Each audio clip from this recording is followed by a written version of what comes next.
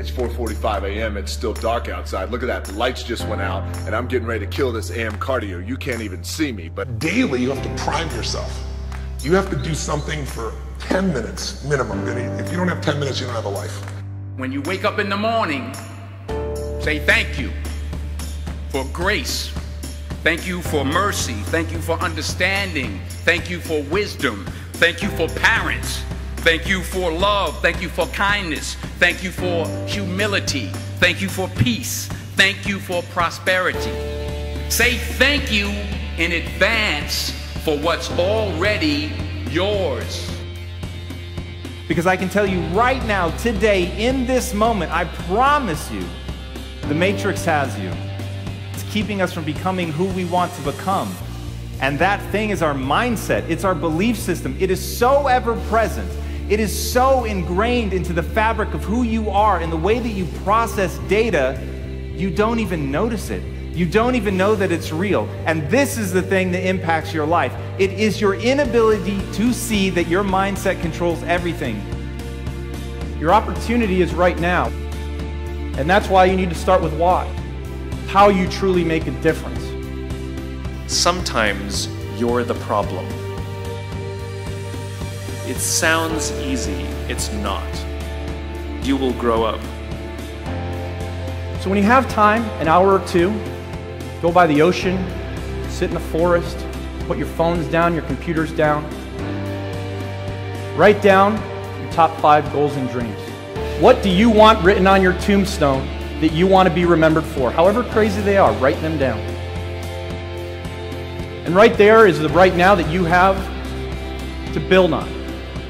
And then put a dash that says next step. Because the biggest problem most people have is that next step. We can all write down our passions, but we always struggle with the next step.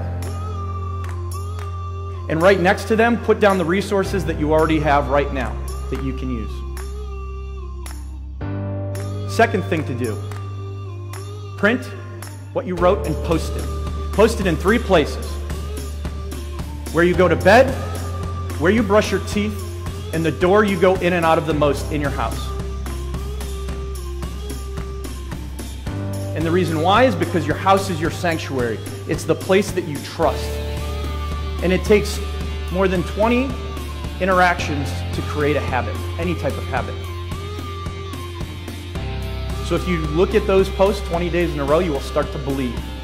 What you believe becomes your reality. How is that helpful? There are people in this world who viscerally believe so much in something that they literally go through pain for hours because they have a story to tell. Then belief itself is a construct. And if belief is a construct, if belief is a construct, then like any other construct, it can be manipulated and changed.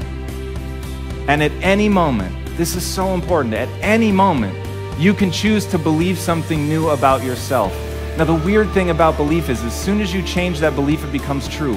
Why that is, I will never quite understand. What weird quirk of human evolution has left us in a space where simply believing it makes it true? If you think you're dumb, guess what? You're dumb. You have to work at it every day. You have to plan every day. You've heard the saying, we don't plan to fail, we fail to plan. Hard work works. Working really hard is what successful people do. To me, the very fundamental purpose of life is to find out how many skills I can acquire that have utility and then put that utility to the test in service of something greater than myself. Joseph Campbell said, "Follow your bliss." I couldn't agree more with that. Do what you love, you know? Don't worry about anything else. Don't worry about money. Don't worry about anything. Just be kind to everyone and do what you love. One can have no smaller or greater mastery than mastery over oneself. That's Da Vinci. Da Vinci did amazing things with his life. I wanted to do equally amazing things with mine. And if that's the game that we're playing, if I can construct my belief system, if I can choose at any moment to believe something that's more empowering than I was believing the moment before, and that will actually find its way into my actions, allow me to do things that I couldn't do the moment before. The time is right now. There's never been a better time. And I hope if you learn one thing and you take away one thing from everything that I've said, create your reality and always remember that luck is an accumulation of superior effort and focused execution. Discipline is the root of all good qualities. That is just the beginning. You have to absolutely apply it to things outside of just waking up early. It's everything. It's working out every day, making yourself stronger and faster and more flexible and healthier. Discipline is eating the right foods to fuel your system. It's about disciplining your emotions so you can make good decisions. It's about having the discipline to control your ego so your ego doesn't get out of hand and control you. It's about treating people the way you would want to be treated. And doing the tasks that you don't necessarily want to do, but that you know will help you or help your team. It's about facing your fears. It takes discipline to face your fears so you can conquer them. And that's what discipline is. Discipline means taking the hard road, the uphill road, to do what's right for yourself and for other people. It's so often the easy path that calls to us to be weak for that moment, to break down for that moment, to give in to the desire and the short-term gratification. But the discipline will not allow that. The discipline calls for strength and fortitude and will. It won't accept weakness. It won't tolerate another breakdown. The discipline can seem like it's your worst enemy. But the reality is, discipline is your best friend. It will take care of you like nothing else can. And it'll put you on that path. The path to strength and health and intelligence and happiness. The most important, it'll put you on that path to freedom. I want to talk about 5 keys to self-discipline. The thing about self-discipline is that it is necessary for everything you do in your life. You have to be self-disciplined. If discipline comes from somewhere else, it's very, very hard to remain consistent because you tend to resist. The discipline is coming from somewhere else. It's something that you dread every time you go in. You don't really want to do it. It's like, but oh no, my trainer's here. He's about to, beat me up and make me feel crazy. Well, the truth is, every trainer should work his way out of your life. Anybody who's working you out, your teachers, your trainers, your people, they have to train you to get out of your life. So you can go ahead, do your own workout, do your own thing, practice self-discipline. Discipline is not punishment. It's not. Discipline is training. If you change your mindset and really focus it on what discipline really is, you start to welcome discipline. You welcome self-discipline into your life.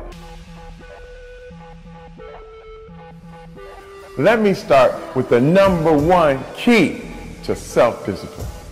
Remove temptation.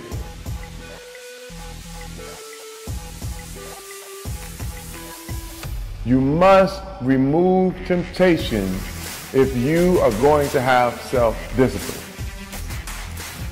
If you know you have a problem with donuts, do not go to the donut shop to get your coffee. You know what I mean? Go to a place that doesn't have donuts or something that you know is your vice, that you know you shouldn't do. If you want to really consistently make the gym a part of your life, set your clothes out for the gym the night before.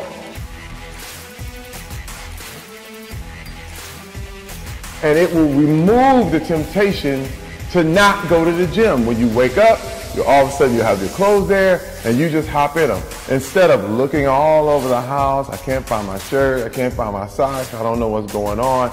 You'll have your clothes there and there will be no excuse for you not to go.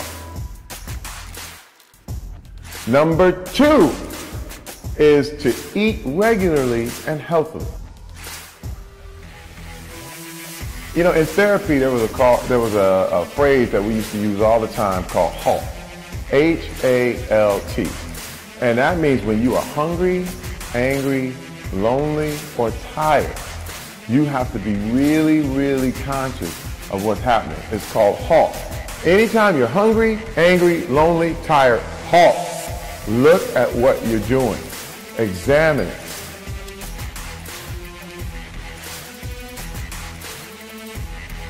If you're hungry, get something to eat. If you're angry, calm down. Think about where you are. Get yourself in a good mood. If you are lonely, call a friend. Call someone you know. Talk about your thing. Talk about your emotions. Talk about how you're feeling. And if you are tired, get some rest, because that is when you're weakest. All of those 4 states of being is when you are at your weakest spot. And it's very, very, very hard to keep self-discipline when you're weak.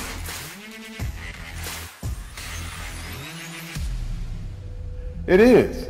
You know what I mean? You are a fallible human being, so you have to know HALT, and you will find the key to self-discipline. All right, seconds before we're getting ready to kick it in here at the Iron Paradise. You want to get lazy today, buddy? You just want to say the hell with it? No, let's train. Okay. Now they say that nothing good happens in the 4 a.m. hour. Well, I can guarantee you this. It's 4:45 a.m. It's still dark outside. Look at that. The lights just went out, and I'm getting ready to kill this AM cardio. You can't even see me, but it's going to be so good. It's bad. As Derek Jeter said, there may be people who have more talent than you, but there's no excuse for anyone to work harder than you do. At the end of the day, whether you believe in talent or not is completely irrelevant. Everyone should believe in hard work. Everything in your life is literally a result of that. You're born an infant, a lump of flesh that can't even hold its own head up. And yet somehow, by practicing, by learning, by growing, you're able to get better. You're literally incapable of anything when you're born. Every skill that you have in your life, all the things that you take for granted, at one point you couldn't do them. So understanding that humans truly are an adaptation machine and that they are capable of acquiring any skill that they want, but it requires hard work. It requires that you do the reps. It requires that you put in the effort. And at the end of the day, the people that you're going to surpass are not going to be the people that have less talent than you. Maybe they even have more talent than you. It's going to be the people that you're willing to outwork. But until you're willing to outwork them, you're always going to be stuck. And as John Irving said, to do anything really well, you have to overextend yourself. And that's the key. If you want to put in an extraordinary performance, if you want to absolutely dazzle people, then you have to do something amazing. You have to be willing to put yourself out there. You have to be willing to do things that other people think are going to break you, that other people simply believe there's no way that you could be able to pull that off, that the human animal just is not capable of the lengths to which you are professing to go. And when you profess it, you have to be willing to back it up, and you have to put yourself on that march knowing in no uncertain terms, under no circumstances, and for no reason whatsoever would you ever be willing to back down. And when you go in with that level of certainty, then and only then are you actually going to be able to pull this off. And as Billie Jean King said, champions keep playing until they get it right. Fatigue will literally chip away at your will to win. It is the thing inside of your mind, that weak voice that tells you that you're not going to be able to make it. The weak voice that begs you to stop, and the weak voice that promises safety and security if you would just quit. And here's the worst part about that. It's right. If you quit right now, if you stop, just sit down, relax. You're not at risk anymore. You're not at risk of embarrassment. You're not at risk of failure. But you're also not at risk of greatness. And if you really want to achieve something, you've got to find ways to put yourself at risk of something great happening. You've got to put yourself at risk of overextending yourself. You've got to be willing to face that you may die, that you may actually fall. And here's the thing, for the people that dismiss that say they would never put themselves in that situation, then you have limits. And make no mistake, those limits are self-placed. And for the people that are willing to push that, for people that are willing to go beyond that, for people who understand there are things in this world that they're prepared to die for, and it is the thing that they put at the center of their life. It is the thing that they are living for, but they're not going to stop, and they understand that where the human mind thinks it will break is far short of where it will actually break. But before you can find that point, you've got to be willing to push yourself. You've got to be willing to go harder and farther than anybody thinks is reasonable or sensible. That's the path. And so the question is, can you be thought a fool? The question is, do you believe in something so much that you would put yourself at risk like that? The question is, can you face down everyone, including the weak voice inside of your own mind, to make the world come true that you want to see come true? Because at the end of the day, nobody's going to do it for you. So if you're a champion, keep going until it's done. A certain way to succeed is to always try one more time. I know there are going to be a million times in your life where you want to give up, where you absolutely ache with the desire to quit, where nothing sits inside of your gut other than the certainty that you are going to fail, that you are not good enough to push forward. But that is to fundamentally misunderstand the nature of a failure. The nature of a failure is not to tell you who you are. The nature of a failure is to tell you a way that didn't work. It's to inform. It's to educate you. It's to test you. It's to be a gut check to find out if you believe in yourself enough to push forward even when the world seems to be telling you not to. And as Brian Tracy said, attempt the impossible in order to improve your work. Think about that for a second. Attempt the impossible just to get better. To try the things that you know are going to fail. Things that the world is going to tell you simply cannot be. But even if it violates the laws of physics, if there's something in that attempt that you're going to learn, you owe it to yourself. You have a fucking moral obligation to try. Because all of the people that will lie in your wake are the people that didn't try simply because they didn't believe that they could do it.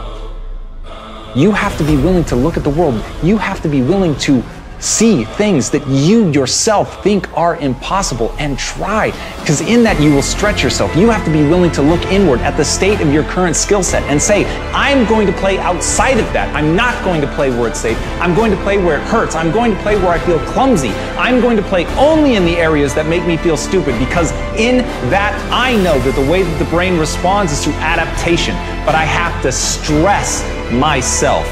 You can't ever lose sight of that. The only way that the human animal adapts is through stress. You have to be willing to break things in order to build something new. So if you want to push the boundaries, if you want to see just how far you can go, if you want to succeed at the highest level, if you want to play on a global scale, you have got to be willing to try the impossible, because right now, the things that you need to do are impossible for you, but they won't remain that way forever. And as Aristotle said, pleasure in the job puts perfection in the work. This doesn't have to be a tale of always being terrified. Everybody, myself included, screaming at you, telling you that you need to go do something great. The part they're leaving out is why the fuck should you care? You should care because it's the greatest joy. You should only listen to this if it's leading you down a path that makes you feel more alive, and that's the point. The point is to get in touch with something that makes you feel great, but not to let yourself starve or be stopped by a fear that you'll fail, by a fear that it can't be done. Have fun. Have the guts to enjoy yourself. Have the guts to go out and attempt something audacious and terrifying, knowing that all along, if you're doing it right, you're gonna have a good time. So all of this, going balls out, trying to prove something to yourself, trying to do something amazing, never lose sight that it's to build a better life. Never lose sight of the fact that you're doing it to create the person that you want to be. Never lose sight of the fact that it should be fun.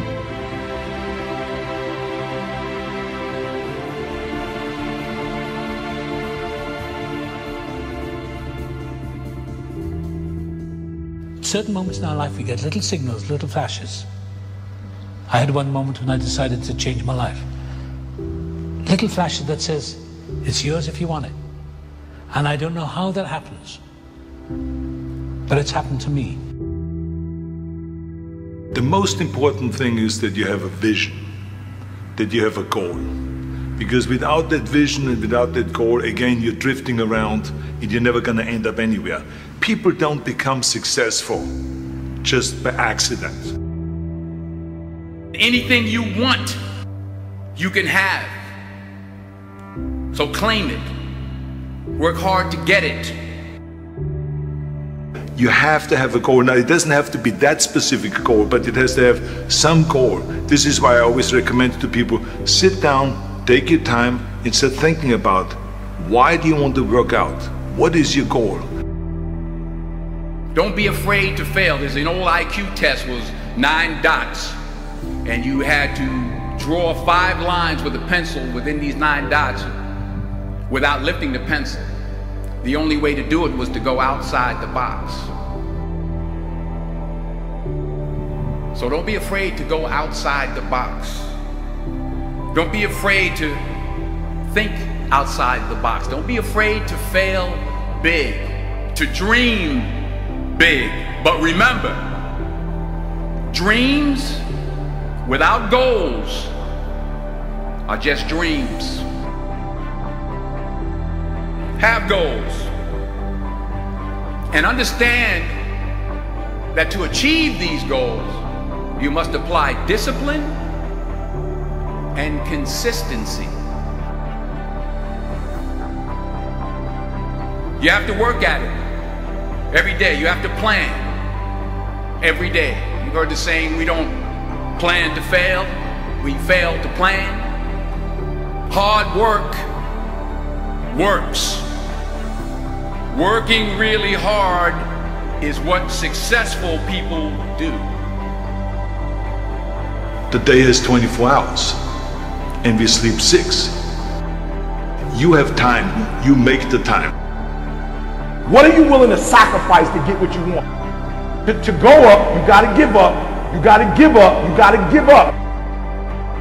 Just remember, you can't climb the ladder of success with your hands in a pocket. Deep down, dig deep down and ask yourselves, who do you want to be? Not what, but who.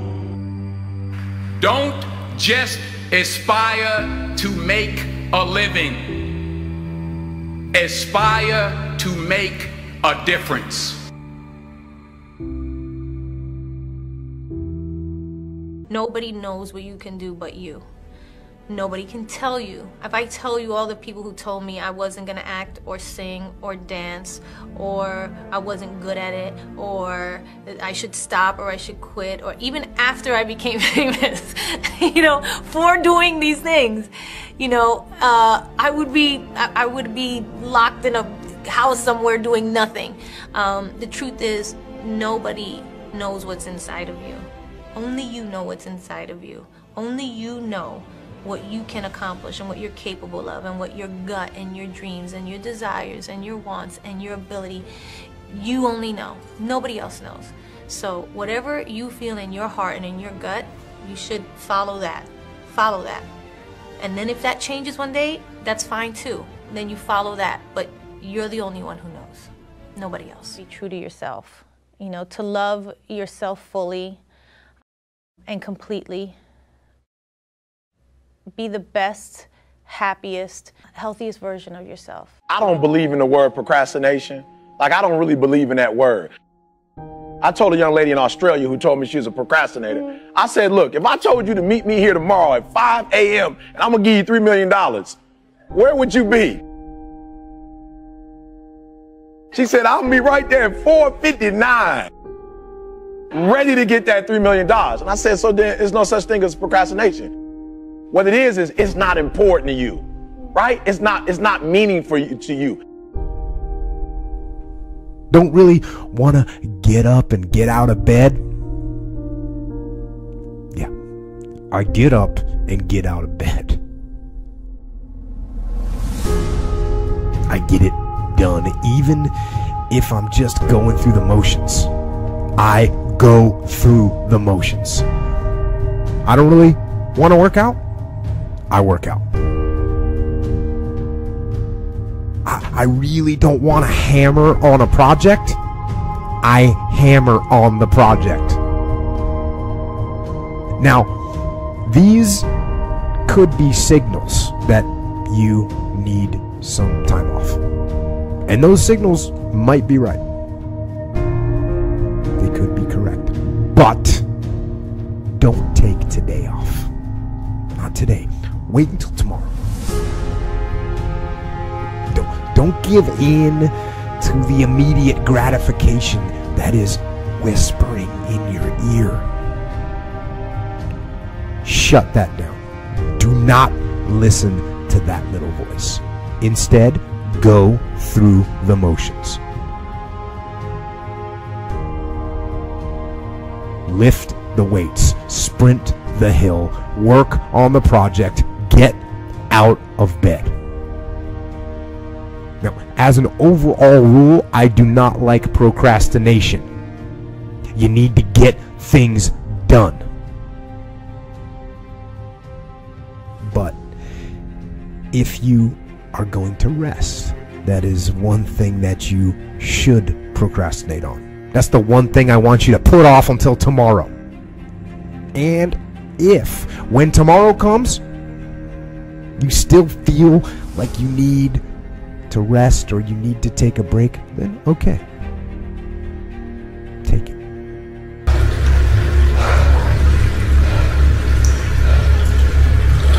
But the chances are you won't.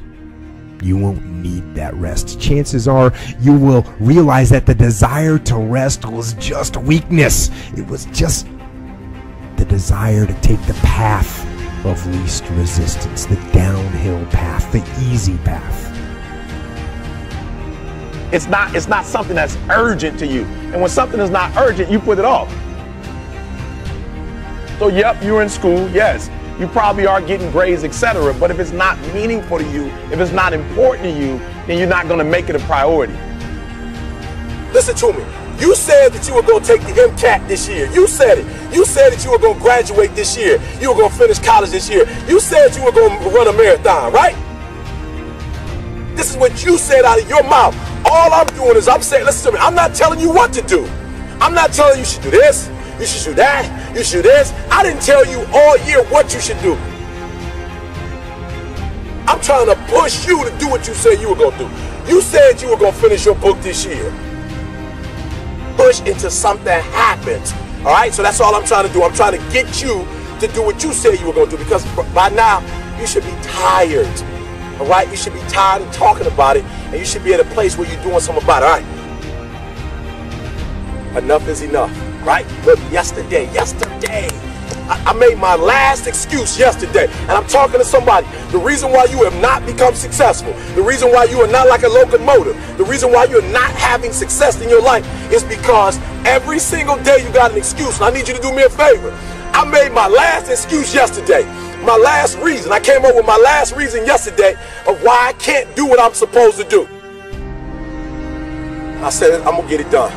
All right, now watch this, because you're a procrastinator.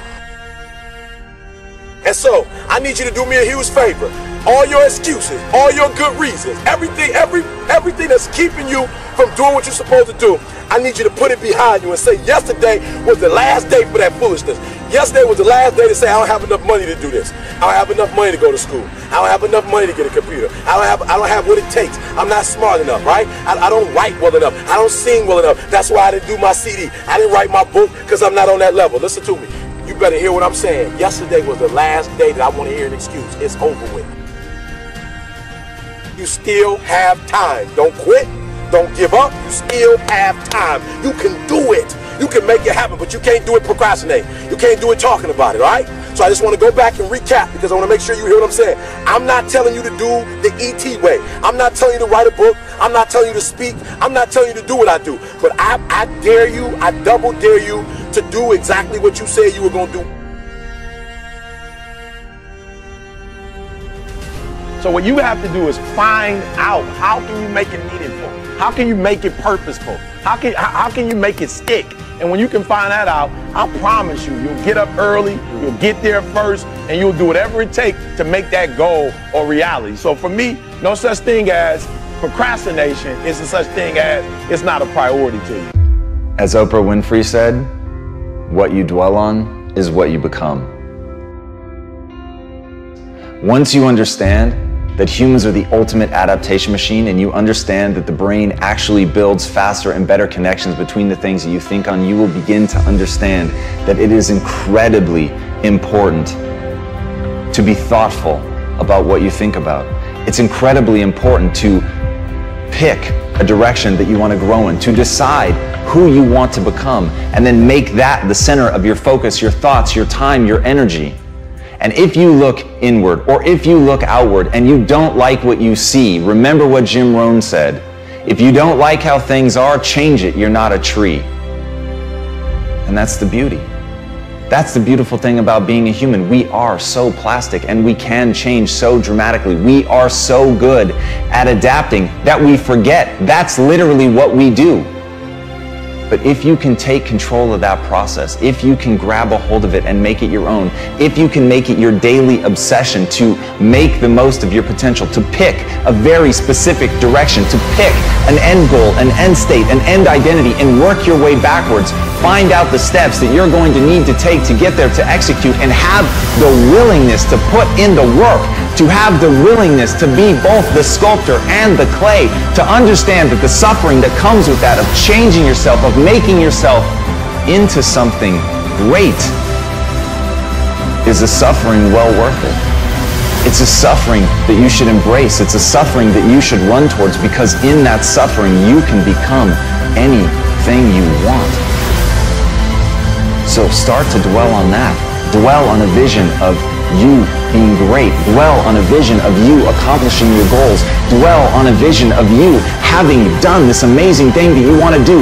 Dwell on an image of you being willing to sweat and bend yourself in half and break if need to and bleed when necessary to become the vision of yourself you always knew you could become.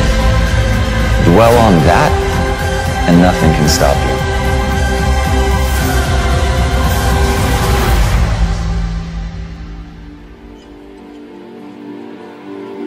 Every day that I live my life, I get 5 to 27 emails from people that are telling me that they are quitting, or they should quit, or are really coming to me as a last resort to convince them not to quit, I think, a lot of times, or maybe give them confirmation that they should quit.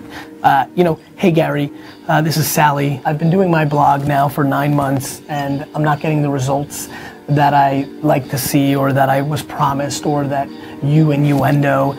Should I give up? Like, you know, is my content not good enough? Is my voice not good enough?